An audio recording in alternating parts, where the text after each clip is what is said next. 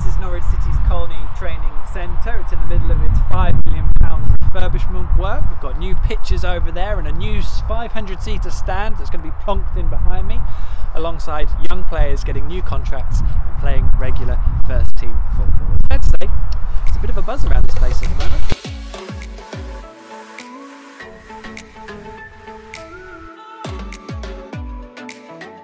Well, I think we built this for us, you know, so we've utilised every bit of space that we've got.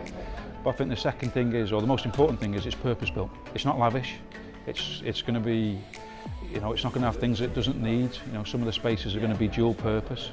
So we've got a classroom that's going to be a media centre that's also going to be for Daniel as well. It's going to be first team orientated with some of the stuff. So we've built it with a practical sense in mind. Every day you come in and there's something new going up.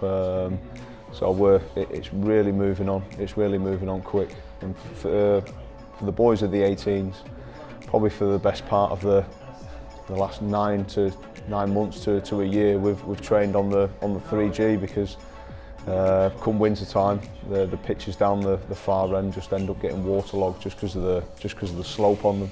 So it's and now you walk over there and the pitch is perfect. So the last few weeks we've been training on the grass, and the boys are happy. And as good as the 3G is, it's always nice to play on the grass. Obviously, the facilities now that we're creating are fantastic. I think the investment that's gone into Colney now, it was needed, but it's exciting. It's added a lot of energy to the staff and the players, and it's an enjoyable time to be in and around the academy.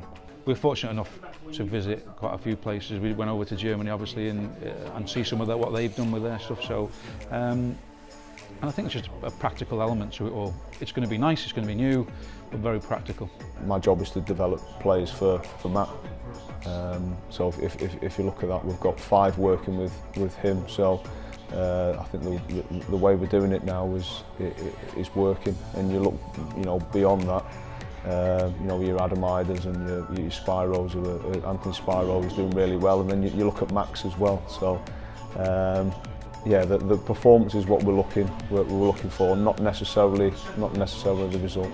Well, when I came in, I thought we had good players, and I think there was certain things a culture you're trying to get into place.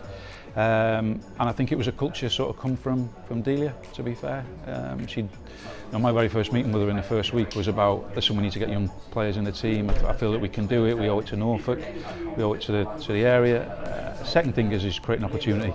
And it's amazing you create an opportunity, what all people do.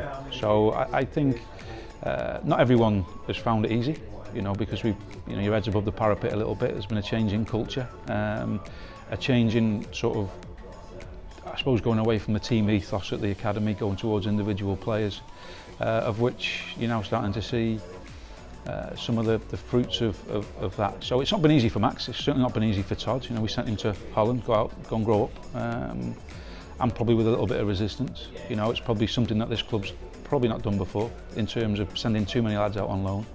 But it's something that we're determined to continue. It's about a future in the game. It's what we're all here for, is to help that player get through the academy, get through that journey, and ultimately end up in our first team or somebody else's. So that's where we're all working towards, and we've had a little bit of success lately, so we need to continue that.